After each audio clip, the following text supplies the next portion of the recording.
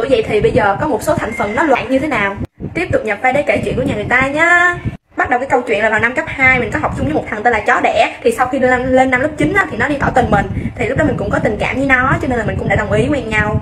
Thì cái lúc đó là tình yêu tuổi học trò mà, nó rất gì là trong sáng và dễ thương. Nhưng cho tới cái tháng thứ 4 tụi mình quen nhau, nó bắt đầu bộc lộ ra cái sự ghen tuông của nó đã vào Facebook mình và block hết tất cả các bạn nam, thậm chí là còn cả cha và anh của mình nữa.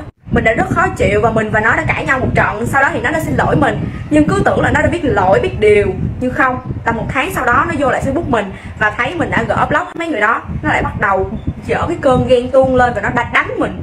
Nó đánh mình đó mọi người. Tất nhiên là sau đó mình đã quyết định chia tay một cách dứt khoát rồi, nhưng nó không chịu để yên. Sau khi mà nó đã năn nỉ mình quay lại, mình không chịu, nó đã qua thẳng nhà mình, nó cầm theo cái lưỡi lam á, nó đứng trước cửa nhà mình, nó tự nó rạch tay nó. Lúc đó mình kiểu hoang mang bình hương quá, mình không có nghĩ được tới cái viễn cảnh này xảy ra.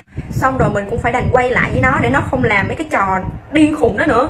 Quay lại một thời gian thì bắt đầu cái cơn thú tính trong người nó bắt đầu trỗi dậy, và nó đã bắt mình là với nó, nhưng mà mình đã không chịu. Thì vài ngày sau đó thì nó đã bị tai nạn giao thông và nằm viện, và mình đã tới thăm nó.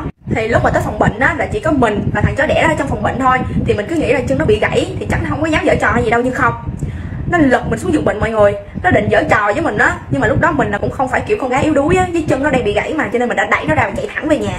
Sau cái lần đó thì mình cũng vẫn quyết định im lặng và không nói lời chia tay, bởi vì lúc đó nó đang bị thương. Mình sợ mình nói lời chia tay xong rồi nó lại làm một cái chuyện gì dại dột ngu ngốc nữa. Thì vào một thời gian sau nữa, cái lúc mà thằng chó đẻ nó xuất viện rồi đó, thì cái lúc đó mình và thằng chó đẻ đang call với nhau. Thì cái tính của mình á là cái gì cũng nói cho người yêu, cũng kể cho người yêu nghe đó. Và cái lần đó mình đã lầm lỡ, mình nói là mình đang ở nhà một mình và ba mẹ anh của mình là đang đi ăn rồi.